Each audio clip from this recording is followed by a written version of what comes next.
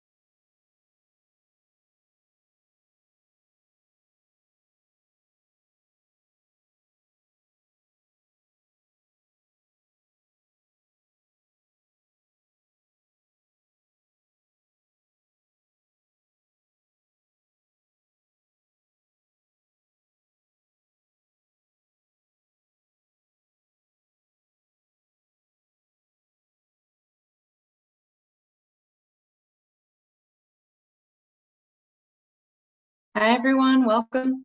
We'll get started in just a few minutes. We'll allow others a chance to join. Thanks for coming today.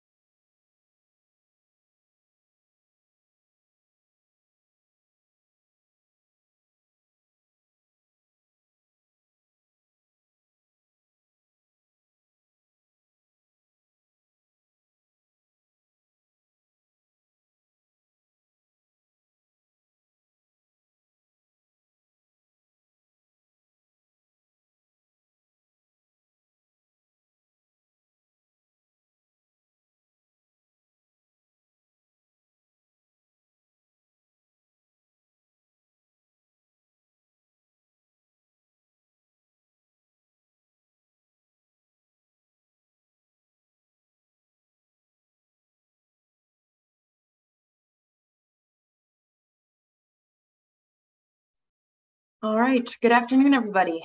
Thanks for being here. Welcome to our presentation on what student loan borrowers need to know right now. My name is Amy Salata. I'm the Outreach and Advocacy Manager at the Student Borrower Protection Center.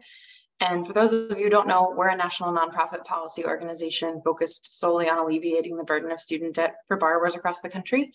And we do this through a mixture of advocacy, policymaking, and litigation strategy to rein in industry abuses, protect borrowers' rights, and advance economic opportunity for the next generation of students.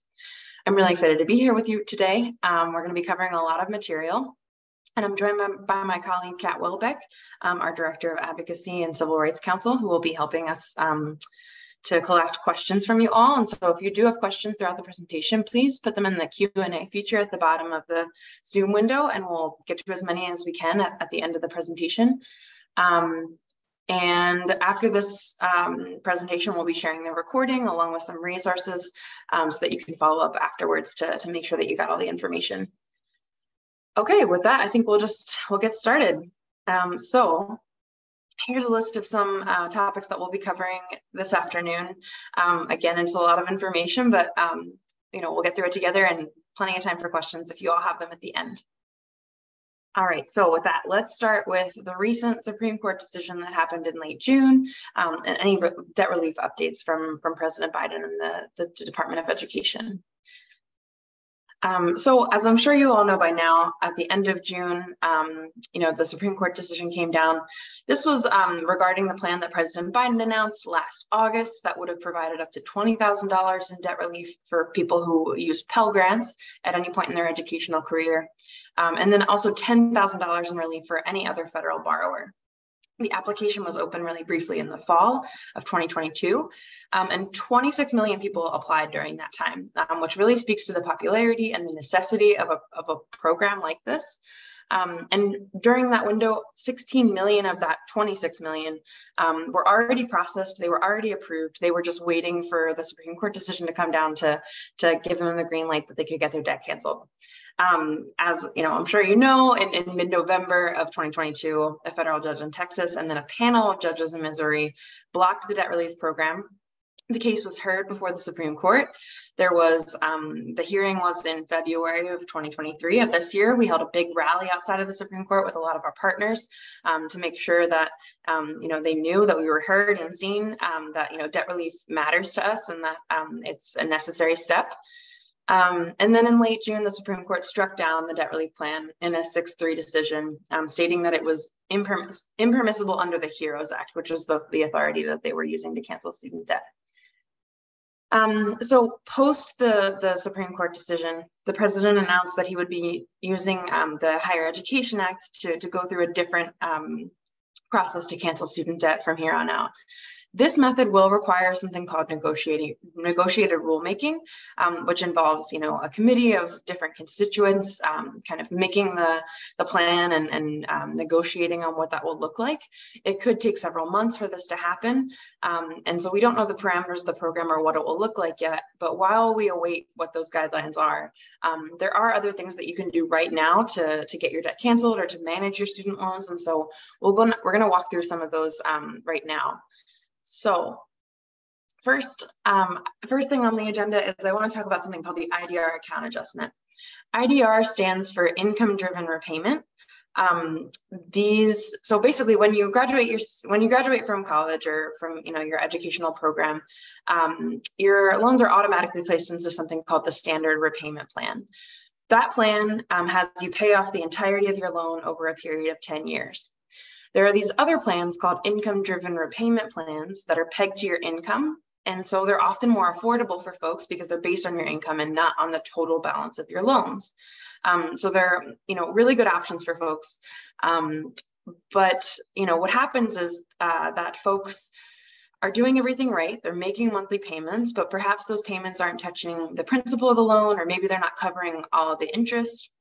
And so you're doing everything right, you're making payments, but you're logging into your account and you're seeing that your balance continues to balloon while you're in repayment, which can be really distressing for so many folks.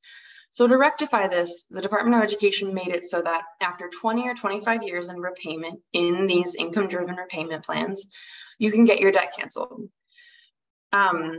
Last year, a Government Accountability Office report came out saying that fewer than 200 folks out of a potential universe of like 4 million people have ever received cancellation under these plans. So fewer than 200 people. That, you know, that clearly speaks to a program that's not working.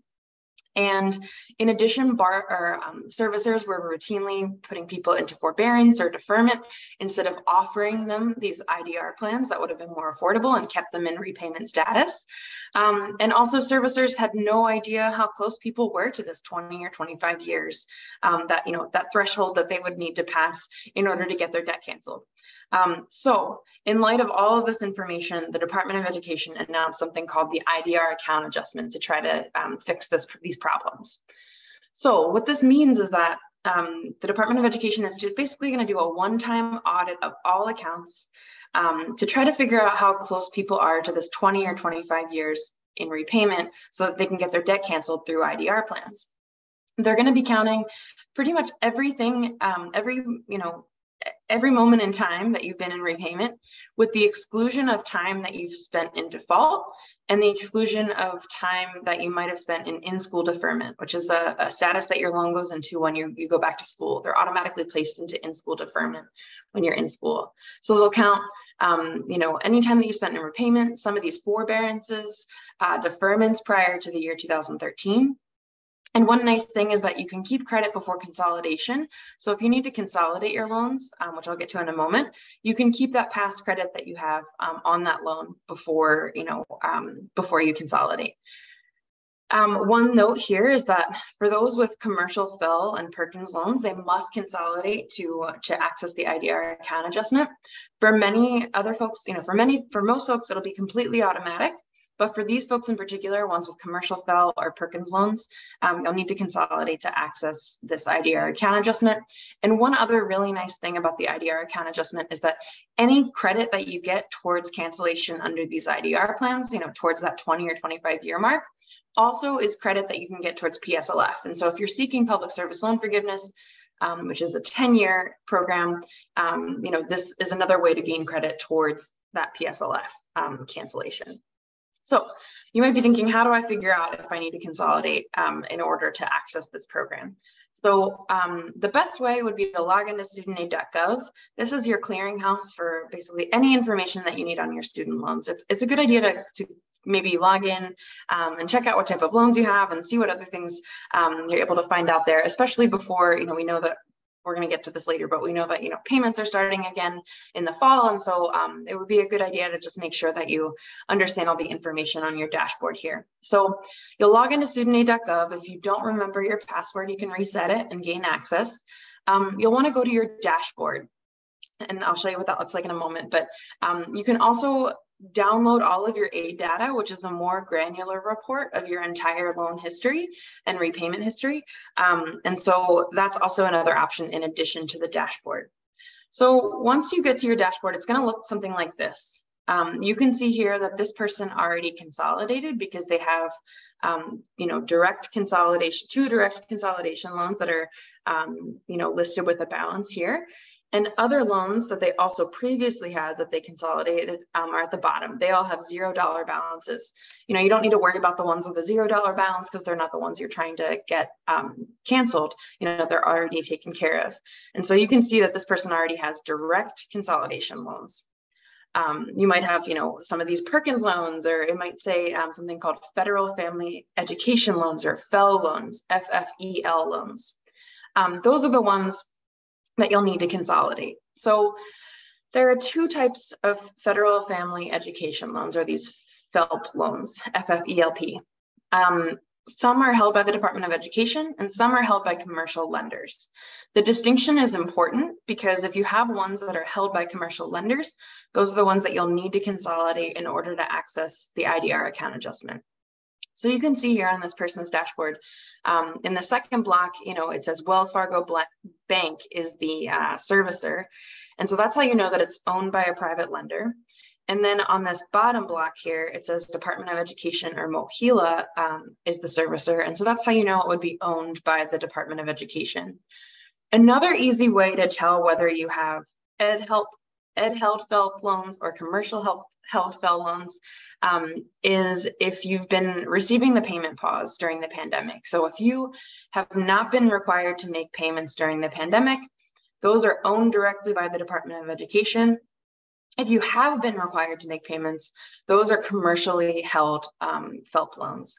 And so that's another way to tell whether or not you need to consolidate in order to access the IDR account adjustment. So there are some action items here with this IDR account adjustment, particularly around loans that are not currently held by the Department of Education, like I mentioned.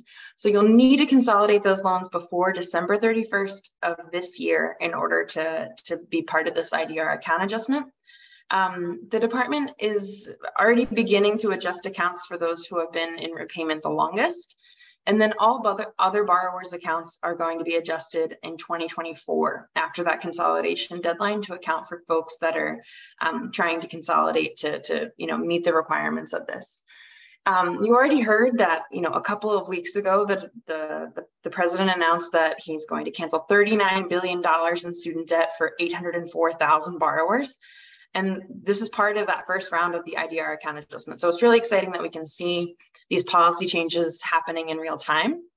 And the Department of Education is going to continue to update these cancellations that are happening through the IDR account adjustment every 2 months until 2024. There might be, I want to mention here that there might be situations where it makes sense for borrowers to opt out of cancellation during this round. So if you've received an email that said that you were going to be one of these 804,000 borrowers who would receive cancellation under income-driven repayment plans, it might make sense for some people to opt out. For instance, if you have multiple different loans from multiple different timelines, those loans are on different timelines for cancellation under IDR plans. So that might mean that some of your loans will get canceled through this round of the IDR account adjustment, but others might be years away from receiving cancellation. One way around this would be to opt out of the cancellation under the IDR account adjustment during this first round, consolidate all of your loans to get them on the same timeline, and then wait until the next round of cancellation through the IDR account adjustment to get all of your debt canceled at once. So that's one option. Just something to consider. Certainly there are, things to consider when you're consolidating or whether or not to consolidate, but want to mention that at the top in case anyone did receive that email so that you can, make the best choice for you. All right, happy to answer any questions about that at the end as well, because I know it's a lot of information. So next, we're going to talk a little bit about the Public Service Loan Forgiveness Program and how this interacts with the IDR account adjustment. So for those of you who don't know, the Public Service Loan Forgiveness Program is a program that was founded by Congress in 2007 to help borrowers with their student loans, particularly those who are working in public service, and then also so that public service workers or recent graduates wouldn't be deterred from entering the public service because of their student loan balances. And to put it simply, PSLF is the promise that if a borrower works in public service for 10 years and makes payments on their loans during that time, they can get the remainder of their debt canceled under PSLF. And so how it usually works is there are usually four requirements of the program. The first is that you have to have a direct loan. That's one of several federal loan types. It's been the main type of federal loan since 2010. So if you took out a loan since 2010, it's likely a direct loan. Some of those other loans that I mentioned, like FFELP loans, those federal family education loans, those can be made eligible by consolidating. Consolidation, just to state in case you don't know, is a process by which you essentially take out a new loan with the federal government. It pays off your old loan and it replaces it with a direct loan. It's like refinancing, but it's with the federal government. And so it's not like a private lender that you would refinance with. So if you have one of those older loans, like a FFELP or Perkins loan, you can consolidate those loans into direct loans to make them eligible for the PSLF program. The second requirement is that you have to be in the right repayment plan, which generally for most borrowers will be an income-driven repayment plan, which is what I mentioned during the IDR account adjustment section. There are 4 plans that fall under this bucket of plans. They're income-based repayment, or IBR, income contingent repayment, or ICR, pay, which is like an acronym for pay as you earn, and then repay, which is revised pay as you earn. So those are the 4 plans that fall under IDR. The third requirement would be to be in the right type of employment, which is a public service employer. That is defined as any level of government. So federal, state, local, or tribal governments all count for PSLF. In addition, any 501c3 nonprofit, and then certain other nonprofits also fall into this category. Something like emergency services, maybe you're working in emergency services, but you're not quite under a government entity and you're not, categorized as a 501c3 nonprofit, but you're doing emergency work. And so that sometimes falls under this category most often. And then you have to be working for a public service entity for at least 30 hours a week. So that is the requirement for the public service employer. And then finally, you need to make the right number of payments on your loans, which is 120 payments or 10 years worth of payments. And those payments need to be made on a direct loan in an income-driven repayment plan, and then while working for the public service. So you need to meet all 4 requirements at once. Now, right now, in this moment in time, because of the IDR account adjustment, there are some changes. But first, I want to mention that if you've been receiving the payment pause for the past 3.5 years or so under the pandemic, all those months count towards public service loan forgiveness, even though you haven't been required to make payments. And so this is really incredible for folks, that you're basically getting 3.5 years of credit without having to make payments. And so that's really good news for folks who are seeking PSLF right now. Now, through the IDR account adjustment, there are some things that they've essentially waived during this time period so that folks can get closer to that 10-year mark and get extra time to count. basically they're waiving these two requirements. So if you didn't previously have direct loans and you weren't previously on an income-driven repayment plan, now is a great time to rectify those things in order to get more credit towards PSLF.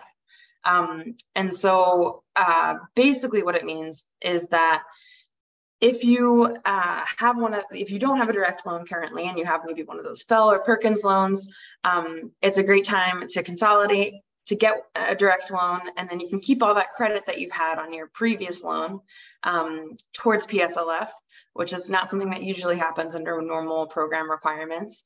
And then you should also file a PSLF form if you haven't done this already. And so you can, just certify with your employer that you've worked for, such and such organization for X amount of time to make sure that you get all of your time to count. Okay, yes. Let's see. And I want to mention here that the same deadline, that the same deadline applies, that there are like serious benefits to consolidating before December 31st of this year for those that are seeking PSLF and those that are seeking cancellation under the income-driven repayment plans. So I have another note here on Parent Plus borrowers. If you're all familiar with the Parent Plus borrowers are, of course, borrowers who take out loans to help with their children's education. They take them out in their name, but it's for their child to go to attend college or school. And they've been traditionally excluded from some things. For instance, there was a public service loan forgiveness waiver that was in effect from 2021 to 2022, and they were excluded from that.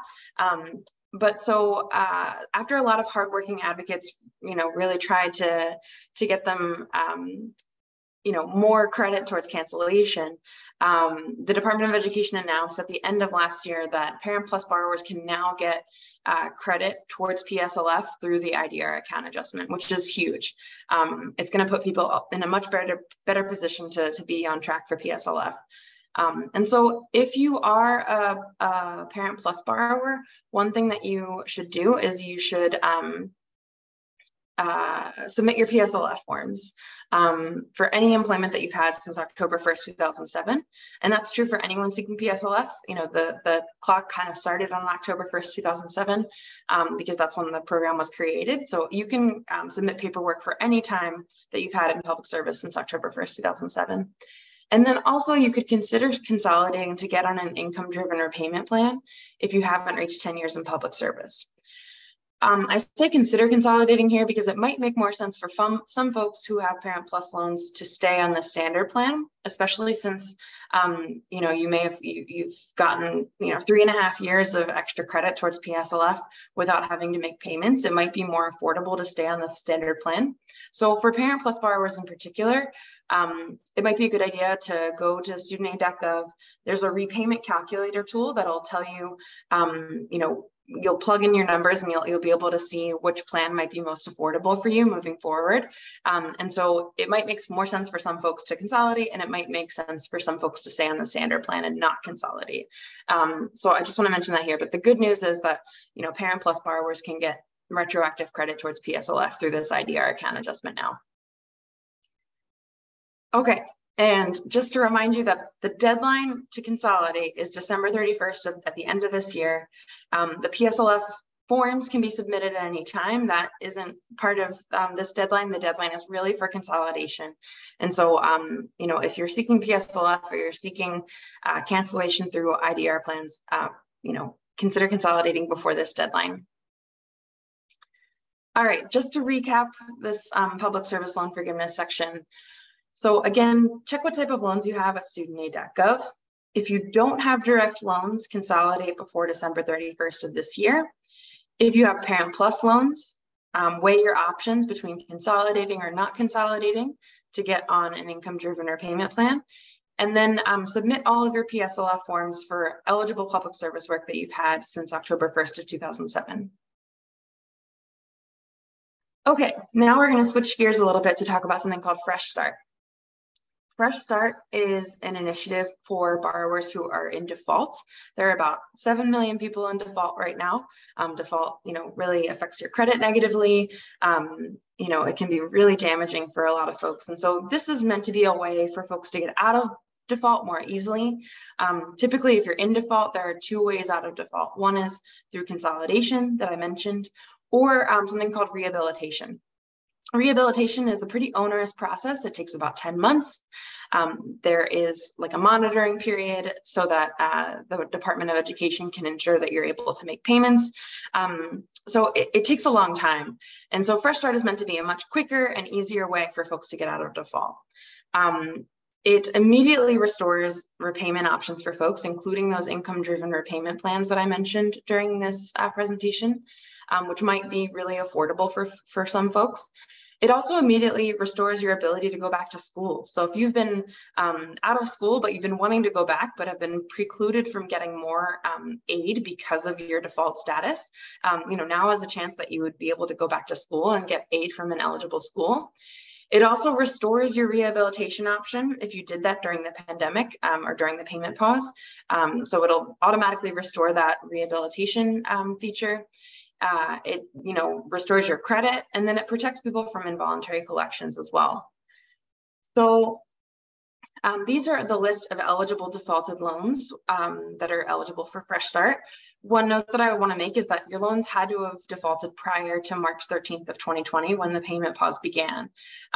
No borrowers should have been in default after that date because of different ed guidance. So no one should have been defaulting after that date. But the loan had to have defaulted before this date. So, for instance, if repayment begins and at some point in the future you were put into default, those loans wouldn't be eligible for the Fresh Start program. And this is a smaller slice of the pie, but I just want to mention the ineligible defaulted loans in case this applies to anyone on the call. Now, like many of these other things, this isn't exactly automatic, and so borrowers basically have 1 year after the payment pause ends. So that means we're looking at basically September of 2024 to do one of 2 things in order to get out of default through Fresh Start. The first is that you could communicate with your guarantee agency or with the default resolution group, that's what DRG stands for, to request to enter a repayment plan. So you could either request to be put on a repayment plan, or you could request aid at an eligible school if you're looking to go back to school. If you choose the latter option, the school will just need to get a signed statement from you saying that you agree to be put back in repayment to a non-default servicer. But those are your 2 options, and you basically have a year to do those in order to get out of default more easily. If you don't do one of these things within the year, your loans will automatically be placed back into default using the original date of delinquency. So there are a lot of incentives to taking part in this program if you're currently in default. Okay. So next, we'll just review a little bit about how to prepare for return to repayment, since it's probably on top of folks' minds, given that it's only a month or 2 away. So as you may know, the payment pause is scheduled to end after August 30th of 2023. There's no option for it to be extended at the moment. This was part of the debt ceiling negotiations, and so this is really cemented in this date. Interest will start accruing in September, and payments will be due in October. And to prepare for that, you could update your contact information at studentaid.gov, and you could also update it with your servicer. Also, if you don't know who your servicer currently is, you could log into studentaid.gov to figure out who your servicer is so that you can contact them and update your contact information. Just given that so many people have moved during the pandemic, it's a good practice. You can also still request a refund for any payments that you've made since March 13th of 2020 when the payment pause began. This is, particularly useful for folks who are maybe seeking cancellation through PSLF. If you were already kind of hoping that your loans will get canceled through PSLF, you could request a refund, given that that 3.5 years of time already counts for PSLF. So it's a little bit of extra money in your pocket. In addition, if you've been on income-driven repayment plans, every year you need to recertify to make sure that they know your income so that they can calculate your monthly payment. And so you know, it's a good idea to remember to do that. And they're still accepting verbal income-driven repayment recertifications like over the phone. So that's still an option for folks. And then just remember to continue to enroll and recertify your income-driven repayment plans each year, because otherwise you'll be, you know, placed automatically back into the standard plan, which will be a higher monthly payment for you. If you had automatic payments set up before the pandemic began, you know, the Department of Education has said that they're not automatically restarting those. And so you need to, you know, opt in and call your servicer to get back on an auto debited payment schedule. So if that's something that you're interested in, those would be the steps that you would need to take. You'd need to contact your servicer to get put on, you know, the automatic payment plan again. But I also mentioned this because they shouldn't be happening. So if you log into your, you know, your bank account and you see that they were, auto debiting your payment, that shouldn't be happening. So just stating that so that folks know. Some other things to consider about payments restarting is that there's an on-ramp to repayment, which will basically last until September 30th of next year. So this means that if you miss a payment at any point during this year, from September of 2023 to September of 2024, those payments will not be considered delinquent. They, you know, there will be no negative credit reporting on those payments. You won't be placed into default, and you won't be, you know, referred to debt collection agencies. So, you know, this is meant to really give people a long runway getting back into repayment. But the downside of that is that interest will continue to accrue during that time.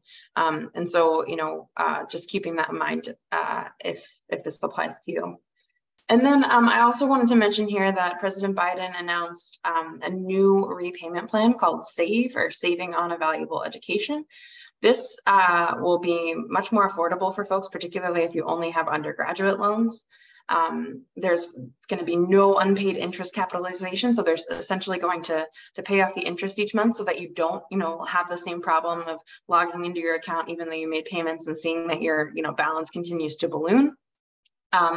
There's also going to be 10 years, after 10 years of repayment, there will be cancellation for folks who borrowed less than $12,000 initially. And then there's a sliding scale for that too. So, you know, it'll be like 11 years for those who borrowed up to $13,000, or 12 years for those who borrowed up to $14,000, and so on. And so this is meant to be much more affordable for folks. If you've already been in IDR plans, particularly if you've already been enrolled in the repay plan, that fourth one I mentioned, revised pay as you earn, you'll be automatically put into the SAVE plan. But if this is something of interest to you, then, you know, you could call your servicer to get put into this repayment plan. Okay, so I know that was a ton of information. We'll just get through some important takeaways, and then we'll get to your questions. Okay, so first, check what type of loans you have by logging into studentaid.gov. This is going to affect what you're eligible for in terms of cancellation programs. And so that is the best way to figure that out. Remember that if you have those commercial held FFELP loans, or if you don't have direct loans, but you're seeking PSLF, there are a lot of benefits to consolidating before December 31st of this year. If you're seeking PSLF, remember to complete your PSLF forms. You can do that at studentaid.gov using the PSLF help tool. It's a pretty easy process. And so remember to do that if you're seeking PSLF. If you are in default and you want to take part in Fresh Start, remember that you have 1 year after the payment pause ends to either request to be put on a repayment plan, or to be, you know, to ask for aid at an eligible school so that you can get out of default. Couple other items. So there is a lot moving in the student loan system right now. A lot of things are changing. You know, people are going to be entering repayment for the first time in 3 years. A lot of servicers have changed. You know, some have exited the student loan servicing market. So new servicers are, you know, taking over. And this might be the first interaction that you've had with your servicer in 3 years. And so there's just a lot moving. And I mention that because, you know, just beware of scams. You know, because so much is moving, there's going to be people looking to take advantage of that. You'll never receive, a phone call that is from a legitimate source, asking you to pay money in order to receive debt cancellation. The Department of Education will always email you with information. And so just make sure that you're getting things from a reliable source like studentaid.gov, to make sure that you're on track for certain things.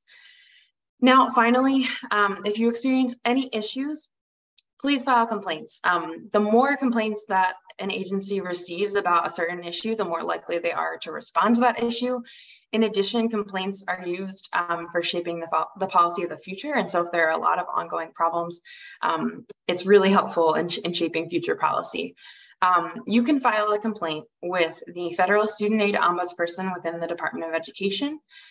Also, some states have ombudspersons at the state level, so you could check to see. We keep a list of them on our website, and I'll share that out with the recording tomorrow. And then finally, you could also complain to the Consumer Financial Protection Bureau as well. So those are kind of 3 options for complaining, but highly recommend that you complain if you're experiencing issues with any of the things that I mentioned today.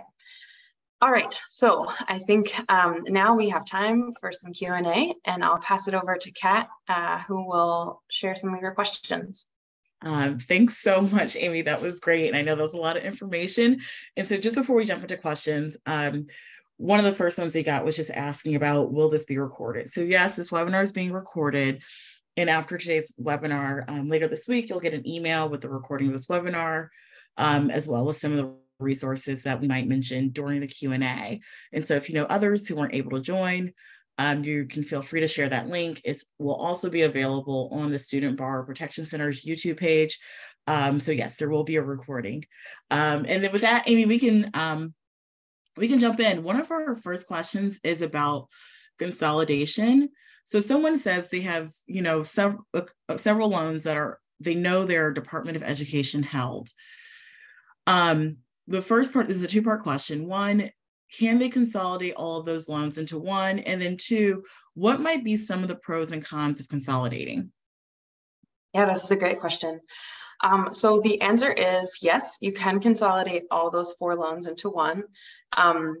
So one of the benefits of that, so say you have loans from different time periods.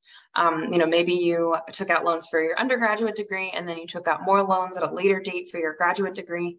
One of the benefits to consolidating all of them together would be that they'll be placed on the same timeline. And so they'll be placed on the timeline of the oldest loan in particular. So if you're seeking PSLF or you want more credit towards this IDR account adjustment, this is one way to gain a little bit of extra credit. But the nice thing is that they'd be on the same timeline. So, for instance, I mentioned those folks that are, maybe have multiple different types of loans for different time periods. And so some of them will be canceled under the IDR account adjustment, but some of them will be hanging, and still in repayment for a couple more years. So one of the benefits would be to get on the same timeline so that they're all canceled at once when you're doing something like PSLF. Another, perhaps a con or something to consider is that your interest rate could change when you consolidate. It's usually like a weighted average of all of your different interest rates at the moment. And so that's something to consider, but, that's like most people aren't super concerned about that, especially if they're seeking PSLF or looking to get their debt canceled through a program like that. And so I think those are the main pros and cons to consider. Kat, I'm not sure if I missed any or if you have anything to add on that front. That's great. Thanks so much, Amy. And it was really helpful you brought up a point about, people consolidating for purposes of PSLF. That was one of the questions we actually just got. Someone was wondering if they could still be eligible for PSLF if they've already stopped working. So they've already consolidated and, into a direct loan, but are they PSLF eligible if they're no longer working? This is a great question. So this is something that actually changed on July 1st. So previously, in order to get PSLF, you had to still be working at the time that you receive PSLF. This changed in July that you have to be working at the time that you submit your paperwork for PSLF, but not at the time that you receive it. So, this is really life-changing for folks who have been delaying retirement in order to get PSLF. So the answer is yes, you still need to be working at the time that you submit your paperwork. But one other thing that I want to mention about PSLF is that it doesn't have to be consecutive. So I mentioned that, you need to have 120 payments or 10 years worth of payments on your loans while working in public service, on an IDR plan while, you have a direct loan. This time doesn't need to be consecutive though. So say you were working in the public service for 5 years, and then you decided to move to the private sector for a couple of years, and then you came back and worked in the public sector again. That time, it doesn't have to be consecutive, it's just cumulative. So if you had that 5 years from before, and then, you would kind of pick up where you left off after your private sector time. So the private sector time wouldn't count, but you don't have to have it all at once happen. And so the short answer is yes, you still need to be working at the time that you submit your paperwork. Thanks, Amy. Super helpful. We also have a couple questions about IDR. And so I'm just going to kind of go through them one through one. But the first one is, you mentioned something about IDR recertifications being extended. Do you mind explaining what that means? Yeah, so this was particular to the pandemic, really, to the payment pause. So instead of folks having to recertify their income-driven repayment plans for the past, 3.5 years, they were automatically recertified. This is going to change, but your payments will begin in October when they're due. They'll be the same amount that they were if you were on an income-driven repayment plan, for instance. They'll be on the same amount that you were paying in March of 2020, which is huge for folks because some people's salaries went up, right? And their monthly payment will change based on that salary. But one of the nice things is that it's starting back where you left off, and I think you'll have a little bit of time before you have to recertify to get on to get that higher monthly payment. And so that recertification piece was particular to the pandemic. That won't be true, in a few months. But so that was what that meant in particular.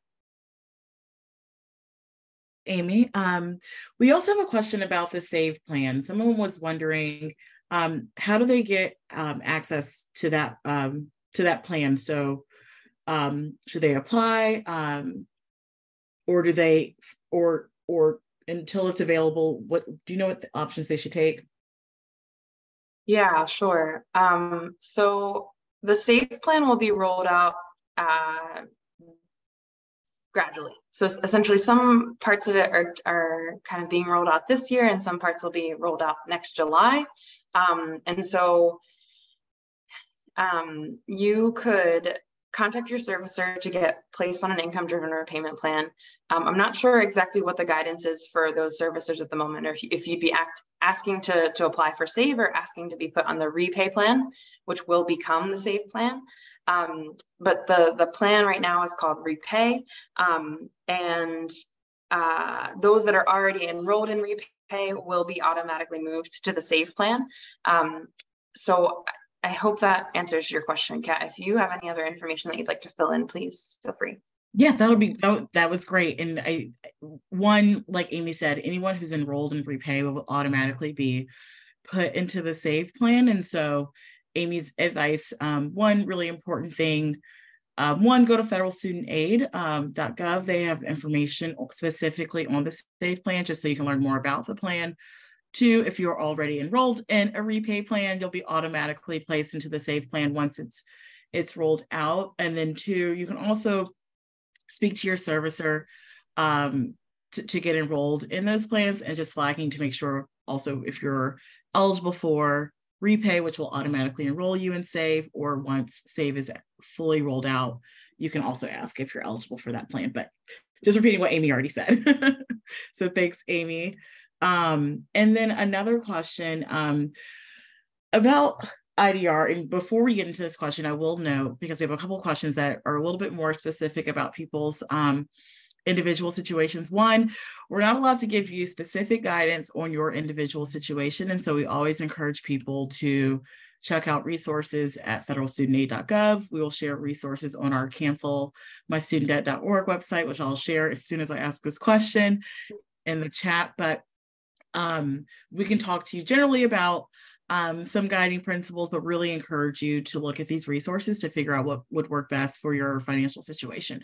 Or if you know a financial coach or counselor working in these areas, to ask more specific questions.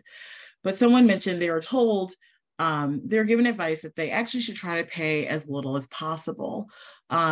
Is that a goal? And can you talk a little bit about why someone might say that in terms of picking an income-driven repayment plan possibly versus enrolling maybe in a standard plan? Can you talk about why someone might suggest that? Yeah, sure. So just to reiterate again, the standard plan is the one that you're automatically placed into once you go back into repayment, or once you go into repayment. It has you paying off the entire balance of your loan in 10 years. And so for some folks, that might be like an astronomical expense, especially if you have, like, say you have hundreds of thousands of dollars in student loans, that just becomes completely unmanageable. So there are these other things called income-driven repayment plans that are based on your income. And are often more affordable for folks. They're certainly not perfect, but they're often more affordable for folks. And if you're very low income, you could even qualify for a $0 month, a $0 payment per month, because it's based on your income. So, you might want to make payments that are as little as possible, especially if you're, seeking something like PSLF, where the remainder of your debt is going to be canceled after 10 years, because, you'd essentially be, saving a bunch of money. So like if the standard plan has you paying off that debt in 10 years anyway, being on an income-driven repayment plan may have you making like a lower monthly payment while also, achieving debt cancellation after 10 years. And so those might be like that might be like some, a reason why people have said like pay as little as possible on your student loans. So that would be something that I would keep in mind. Thanks, Amy. That was great. And this next question, I'm just going to answer it because it might be easier to answer than to explain it and then ask. Someone has a question about someone who borrowed prior to 2007, but worked in public service, was wondering if they're still eligible for PSLF. Just clarifying something that Amy said earlier at the beginning of the program, the PSLF program began in 2007. So if you have qualifying public service employment after 2007, you could still get credit for those months, even if your loans are older than that 2007 date. It's about when did you do your public service and then applying for the program after the date of 2007, not necessarily if your loans are older than that date. And then someone asked about questions, are there discharges for people who have disabilities that keep them from being able to work? Once I drop our link to cancel my student debt, there is a link on our page to a program that the Department of Education has called Total and Permanent Disability Discharge. If you go to that page, you can learn a little bit more about that program and see if it's something that you would be eligible for. So I'll drop that link and you can visit that there. Question, Amy, I know we get this question a lot, and I'm sure other people have this on their minds. If people want to know where they can get help about this, because we understand these are really complicated issues, a lot of times they're deeply individual to your own personal situation, but can you talk a little bit about where people can get guidance or help? Yeah, absolutely. So first, I would check out cancelmystudentdebt.org. That's our resource. It has a step-by-step guide on how to apply for PSLF. It has information about the IDR account adjustment, fresh start, TPD, as Kat mentioned. It has a lot of FAQs on it. So we find that a lot of questions can be answered that way. Next, if you're having an issue, I would recommend reaching out to the Federal Student Aid Ombudsperson. You could file a complaint, there, and then also check out that state resources list on our Cancel My Student Debt website, because there are ombudspersons at the state level that often, might have more time to do kind of like individual counseling or, just kind of clarify some of your questions that you might have. We don't have any organizations, that we like recommend doing this work. Another option, I guess I should mention, is that like you might be eligible for help from like a legal aid office in your city, or your city might offer you free financial counseling through like a financial empowerment center. So those, I think, would be good options for seeking help if you need more help on an individual basis. We also, one more thing. We also have a resources page on our cancelmystudentdebt.org page that has a link to the National Consumer Law Center's page for resources, which, have like different resources in each city listed out. And so that might be a good place to start if you really find that you need more individual counseling or need, legal help with some of these issues. Amy. And another really quick question, someone was asking about IDR, and also just a quick note to anyone who's put questions in the chat box, if you could please drop them in the Q&A so we could see them and drop them as they come in. But we had a question about IDR payments and how they're calculated, and how to get access to an income-driven repayment plan. So IDR plans are calculated by a calculation with the Department of Education based on your family size as determined by your tax filing and your income. And so those are the determining factors that go into those calculations. In order to access those, you can reach out either directly to your servicer, or you can sign up on studentaid.gov. And I want to add to that, Kat, too, that like those 4 plans that I mentioned that fall under income-driven repayment plans are all different. And so that's why it's a great idea to use the repayment calculator tool at studentaid.gov to figure out which one's best for you, because some of them, include your spouse's income if you file jointly, some of them don't. And so it's really, it would be good to use that tool to figure out which will be best for you. And the same is true, like if you are consolidating, at the end of your consolidation, you'll be able to see the different repayment plans and like the interest rates, and you'll be able to like have a clear picture of like what you can expect from your monthly payments moving forward. Thanks, Amy. That was really helpful. Another really quick question I'll answer before asking you the next one. We got a question about someone asking about tax consequences with the IDR account adjustment and IDR cancellation. Just a really quick note. This is also where we would advise you to talk specifically to a tax professional, depending on how it works by your state. So we'll not answer that one directly, but we'll just ask you to consult, because we cannot give advice on taxes other than but Amy, I don't know if you have anything else to add, but just want to drop that note in there. No, that was great. I think like the only thing to add is that because of like federal legislation, no student loan cancellation will be included as income for tax purposes until the year 2025. That's at the federal level, but that's not true of certain states. And so it depends where you live. So as Kat mentioned, it would be a good idea to look up the rules of your own state. Thanks, Amy. Super helpful. And then question about a forbearance with the IDR account adjustment. So if someone has more than that 36 cumulative forbearances, do they get credit for every other forbearance over that? So say someone has 4 years of forbearance or 5 years of forbearance, would they get credit for every single month as soon as they reach that threshold of 36 cumulative forbearances? So I think the answer is that you can have an audit done.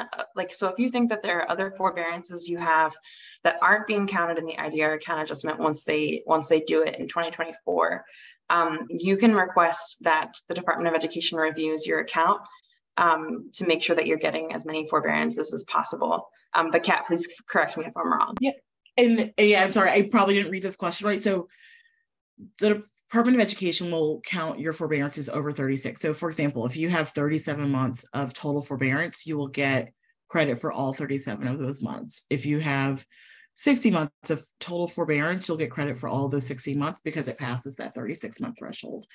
Yes, thank you. This slide. Yeah, no problem. I read it the way I read it.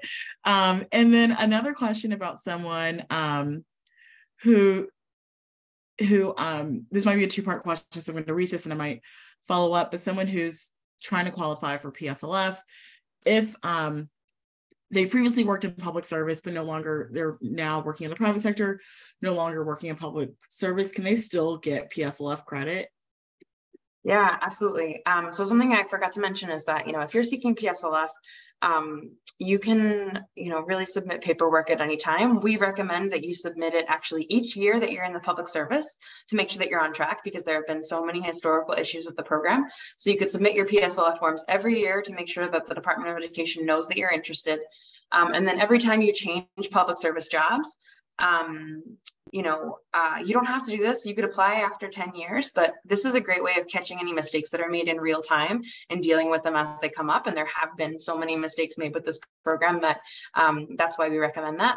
If you have left the public service, you're working in the private sector right now, but say you have like 5-7 years, however much time, you know, it's a good idea to submit paperwork for that past time to get that past credit, because you don't know which direction your career might take in the future. So this is just kind of like raising your hand with the Department of Education saying, I'm interested in PSLF, and I'm, you know, perhaps going to accrue credit some other time, but you might as well get that on the books to let them know that you want that time counted for PSLF. Thanks so much, Amy. And just a note to add that you could check with your servicer on the servicing website to see how many qualifying payments you have if you have a question about where you are in terms of your payment count. Thanks so much, Amy. Yeah, can I add a clarification to the sure. forbearance note? Okay, so I noticed that someone's confused still, which is fair. So on the piece about forbearances under the IDR account adjustment, so basically they'll count, hold on, let me make sure I say this right. So up to 12 consecutive months or over 36 cumulative months. So, or this other category. So if you have other forbearances that don't quite meet, you know, fall into those two buckets of up to 12 consecutive months or over 36 cumulative months of forbearance, you know, that's when you can get like a review done to find out if you get those other forbearances to count. But those are the options. So if you have, you know, 50 months of forbearance, you know, that's over 36 cumulative months. So those will automatically be counted in the IDR account adjustment. So I understand that language on the slide was a bit confusing. Thanks, Amy. Thanks for that clarification.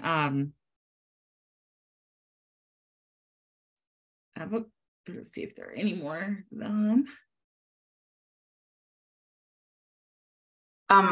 So I think maybe there's a question here that I see that maybe we could tackle related to IDR plans and the PSLF program.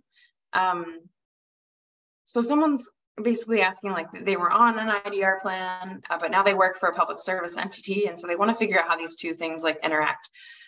This information is like really confusing. I like, you know, we totally understand. We talk to borrowers all the time, and you know, we try to present it in the most succinct and understandable way possible, but it's confusing information, and it's a lot of information, and everything is continuing to change. And so just want to make sure that, like, you know, income driven repayment plans are the payment plans that you have that are often more affordable for folks, right? The PSLF program is a separate program, but they are related because being on an income-driven repayment plan is, for most folks, you know, the plan that will be more affordable and that will get you closer to PSLF in the future. And so, you know, just kind of want to like mention that distinction there, that they are, you know, a bit related, but, you know, you can be on an IDR plan seeking PSLF, but maybe you move to the private sector, and then your best option for cancellation would be to, you know, get cancellation after 20 or 25 years in repayment through the IDR plans. So I just want to like state that, like, they are separate, but they also are related. So I hope I didn't further confuse anyone, but I know we've been getting a couple of questions about that in the Q&A. Thanks so much, Amy. I'm trying to see if there are any more that we haven't answered. Oh, do you mind talking about the 20 or 25 year timeline for IDR? Yeah, sure. That's good. So the 20 or 25 year timeline is basically, you can get cancellation after 20 years if you only have undergraduate loans. If you have a combination of undergraduate and graduate loans, that's when the 25-year mark, you know, becomes your reality, I guess. So it depends on whether you just have undergraduate loans or if you have a combination of undergraduate and graduate loans.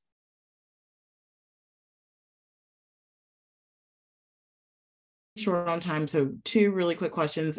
One, someone had a clarifying question on needing to be employed in order to get PSLF cancellation. Do you mind one more time going through that?